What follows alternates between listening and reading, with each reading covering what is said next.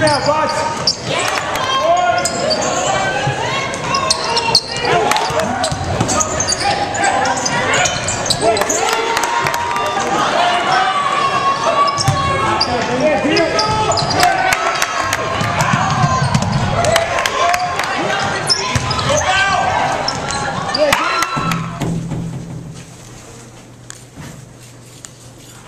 I don't know, Greg, if there's any way you can describe a game like that.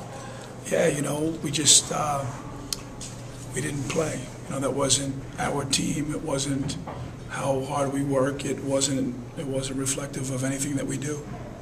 And we played a very good team that really had it going, and they just had a really poor game against Merrimack and scored 41 points, and they had a point to prove, and they responded, and we didn't. We played. You know, we won, I think, a lot of games out of a lot of games, and tonight we just fell apart and didn't have anything. We didn't guard, we didn't shoot it, we didn't play, and that's, you know, very, very uncharacteristic, you know, of our basketball team. But it's, you know, it's one game, and you know, we'll go back to practice tomorrow and have good practice. The injury to Bivens, does that appear serious?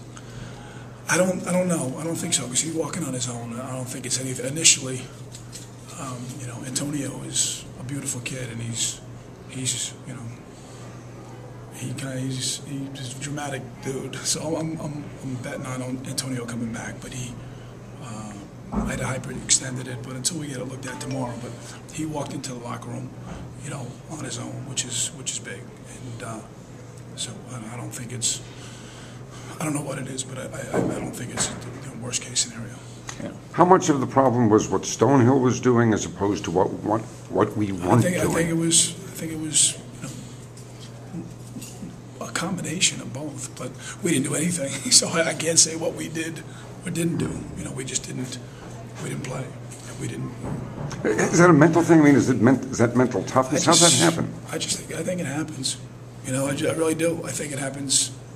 You know, to a team of, you know, we started individual workouts in August, and it's February, and I would say every single day our kids play so hard, and you guys are here all the time, and you see it at practice. So when it doesn't happen, it's so rare that it looks it's foreign. But I really don't put much stock into it, to be honest with you, because it doesn't.